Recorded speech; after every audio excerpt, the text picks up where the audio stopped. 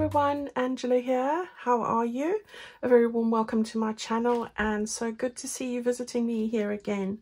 I am going to be doing something with fabric today, so I'm really excited about that. Fabric and lace. So I'm going to ask you to come and follow along, grab that cup of coffee or tea and come and watch or craft along with me. All right, so we're going to be working. I've got my first signature out here and I'm loving how this is coming together. It's almost at an end, and I have got a little bit of a exciting pocket that I'm going to put into this page over here. So it's this lovely sage green polka dot page, and this is a tea stain page, and it's opposite the one that we did with the flip out over here. All right, so that's what I'm going to work on today. So this is a very lightly stained tea stain. I've used a digital for this if you don't tea stain pages or don't like to. Some people don't. And what I decided, I wanted to brighten this up a bit, and I'm going with a vintage look here today. So what I've done is I've taken a piece of fabric. So this is some vintage fabric. Some lovely colours that match with what I'm working with. So we've got the pinks, the creams, the very light greens, and that sort of thing. And this piece measures 5 inches this way, or 12.5 centimeters, and 6.5 inches this way, which is 16.5 centimeters, there or thereabouts. All right, depends on the size of your page, but you want to have something with sort of a 1/2 inch border on each side here, and I've got about 1 inch on the top and the bottom. That's the base piece that I'm going to use. Now I'm going to move this out the way because this is the size we need. So I'm just going to put that over there. And I love this, beautiful roses. And then I have gone and cut up one of my tray cloths. It's a vintage tray, well, it's an antique tray cloth, or vintage, somewhere along there. It is stained got a bad stain, so I didn't feel bad about cutting it up because you would never use this as a tray cloth. So I've taken one of the corners and cut out a piece, you know, just about the same size here. Now I've chosen this because it's got lace and a little bit of embroidery here, and I've sort of just matched up the various sides. Now you can take some of the bits off on the side here. I am going to stitch this, and if you don't have a sewing machine you can hand stitch it, because that's, you know, what they used to do back in the day, didn't they? Well, not this time, but you know, people didn't always sew with machines, and that just adds another little element to it, I think, and lots of texture.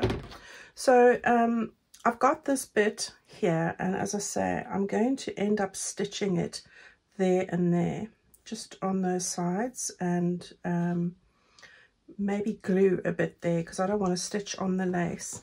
So that's the first thing, but before I do that, I'm going to fold this piece back like this and make it into a type of a pocket.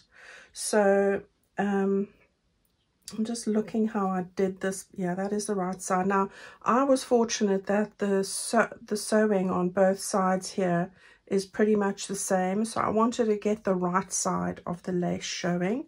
Now that is the right side, that's the underside. So really what I should do is I should do it like that. But with mine being so close on either side, and I'm going to put something here, it didn't really matter. So just have a look. If you've got a piece that's got hand embroidery, you might find that you do need to have a very specific side. So I've turned this down. We've got a sort of a 1 3/4 inches or 4 centimeters on that side there, and then when I sew this, I will match those bits up, and then it must just touch at the top there. So that's going to be where you're going to have your actual pocket. Now remember, I asked you to keep hold of any trinkets, brooches, or any old jewelry. This is a piece of old trinket. It's like a costume jewelry thing, and it's a brooch, and I have just used it here. I had some other ones, but they were more silvery, so I wanted something that would sort of blend in here because the silver didn't really work. So this is an old vintage brooch, and it's got I'm going to use this to pin this lace down onto the underside here, so the flap. And then I've just put on a silk ribbon here. which comes from, well, it's faux silk ribbon, comes from Plum Boutique. So I've just tied a ribbon onto this brooch here. If you can't tie it onto your brooch, you can stick it onto a piece or just tuck it underneath. So it's up to you, you know. So I've got the pin here, and I'm going to just hold this, and I wanted to get this, I think, about here. So I'm going to just hold this in place and just tuck this right through. You can see I tried it earlier. I was trying to find out where's the best place. And then I'm going to just do this. This is going to make it easier before I sew this down. Just to do it before. All right, so now we've got a little bit of a bit there. And let me just see if that's where I want it. Yeah, I think I'm happy with that. It's got a little bit of a messy stitching bit there where they've joined the lace by hand. So the bow and everything is going to just cover it perfectly. So I'm quite happy with that. All right. So what I'm going to go do now is I'm going to go stitch down there, and I'm going to go stitch across there, and I'll see you back here in a moment. So you can see I've just made it stitched up to there and there. And now I'm going to just use my Fabri-Tac, which is a fabric glue, as you know. So use what you have on that front, and I want to just stick down the lace over here. It's no good stitching over it because it's too delicate, so it's just gonna, this is the easiest way to do this. So just sticking that down there, and then I also didn't stitch over this piece here, so I just want to put some glue on this side as well, just to adhere that down. Okay, so we've got that all sorted. Right, so coming along nicely. This is gonna hopefully, it's got a little bit of a fray edge, but I like that. And I'm not worrying about that there because we're going to cover it now. All right, so we've got everything in place. I just want to lift the ribbon bits up.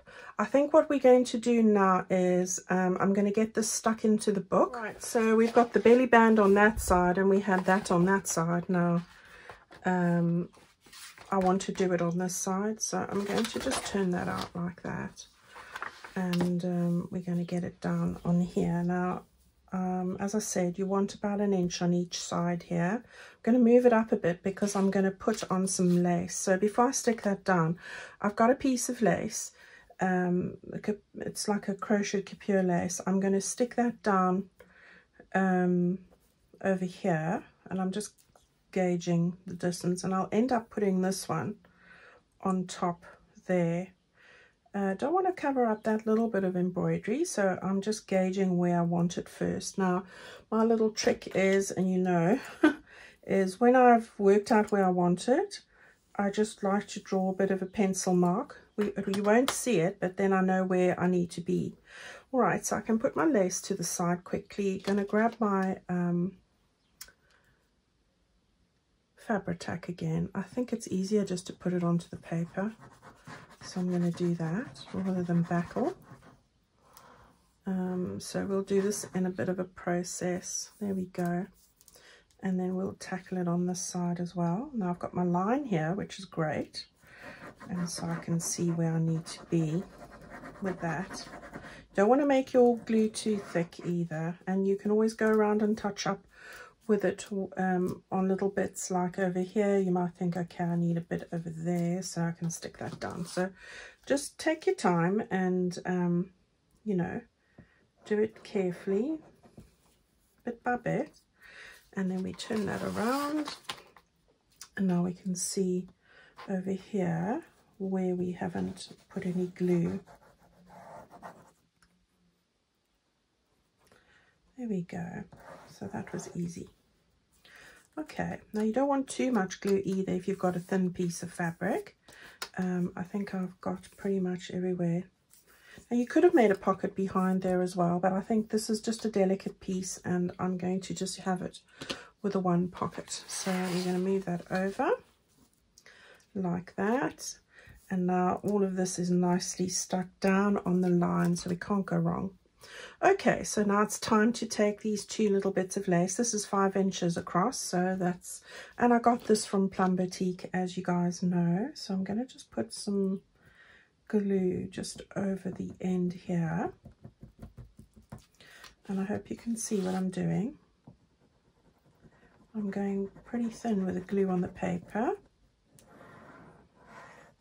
Okay, and then we can get that stuck on there nicely. So I think that's sort of where I want it, like that.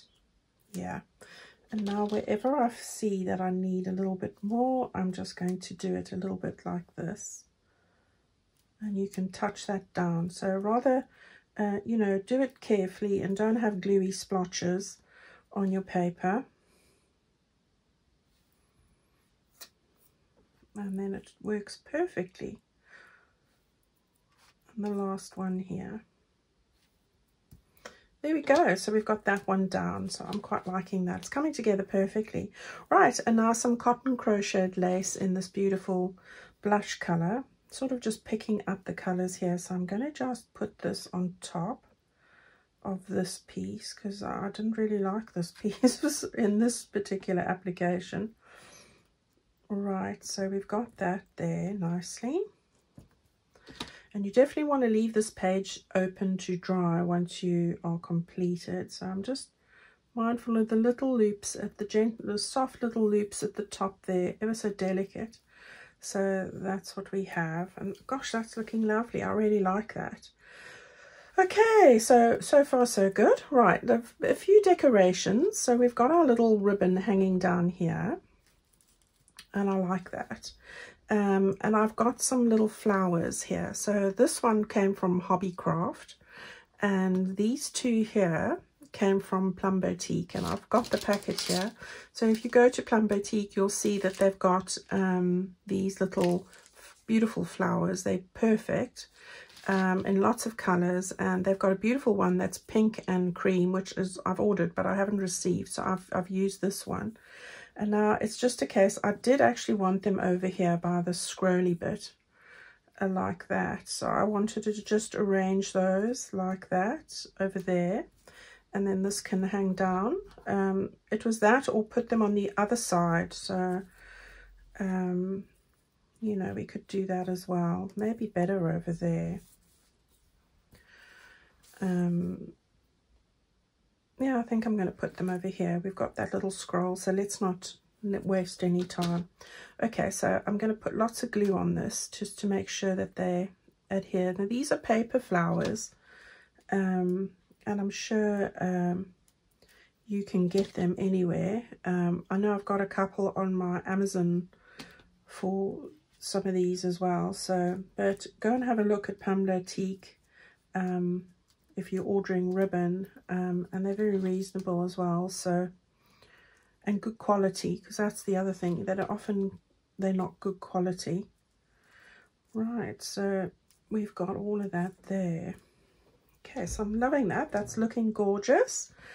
Loving it. Okay, so we're happy with that. I was going to put on a little sentiment, but I don't think that I'm going to do that. I was going to put on this over here, but I thought it just didn't go with all the lace and everything, and I don't want to bring paper into it, so I'm not doing it. You'll be glad to know. Right, so we've got our little pocket made, and then what I've done here is just to talk you through, taken this postcard from my ephemera kit for the To Have and To Hold kit. I've put on a tab over there, as you can see. I always back my ephemera with a lacy paper because I just love it. I've put it in the eyelet, and I've made a double bow. You've seen me make these double bows before. You make a little bow, and then with the tails you make another bow. All right, so I've used that variegated, that's silk ribbon from Plum Boutique. It's variegated, and I thought that was perfect to go into this pocket here. So we've got that over there.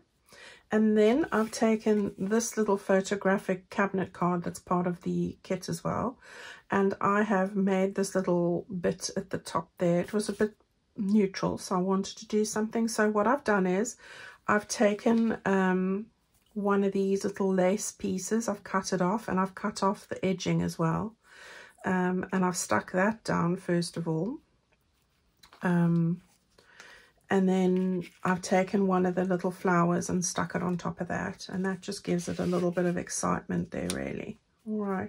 So that's what I've done there. And that's the page. So we are now ready to put that back into our journal. So I'm going to do that. And there we have it. How beautiful is that? It looks so romantic. Well, I think it does. All right, and there's a lot more you could do to this. I mean, you could put on some buttons, which, you know, I might end up doing that, especially these shell type, antique type buttons. I've got Swarovski crystal antique buttons as well, the glass ones.